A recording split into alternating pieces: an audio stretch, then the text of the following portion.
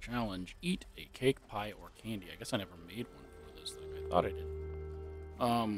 But that's mostly because candy can just be your gum. So if you have gum, that's candy.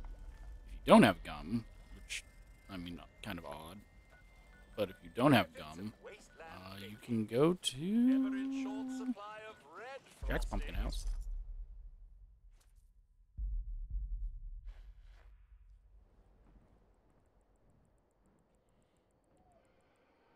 Trying to think of all the different things that count as candy and cake. But here, does this count? It's candy bites. Yes, so there will be candy in this bowl, because obviously Halloween. Candy in this bowl. Dandy Boy apples don't count? No. Snack cakes count? Yes. So snack cakes count, and then obviously pie counts. Pie. There's typically 2 pies here.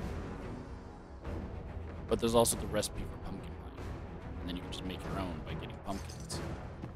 And razor grain, which are both easy things to get.